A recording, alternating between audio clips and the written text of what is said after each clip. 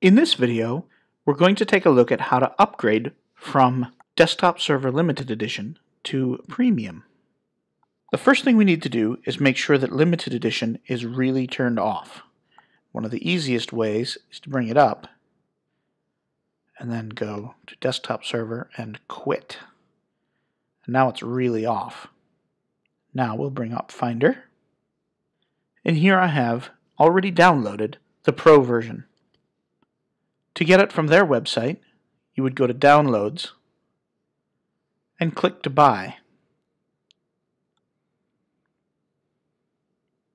It's $100, and here you could put in a coupon code if you had one. And there's a 30-day money-back guarantee. So let's unpack this zip that we have. And then we have an installer.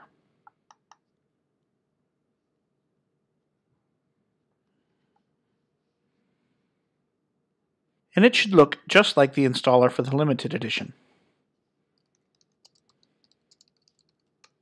We'll accept.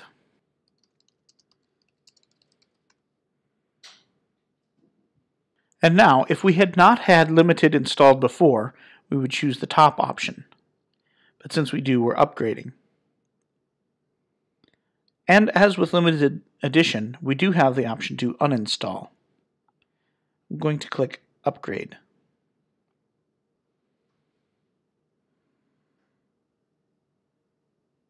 There.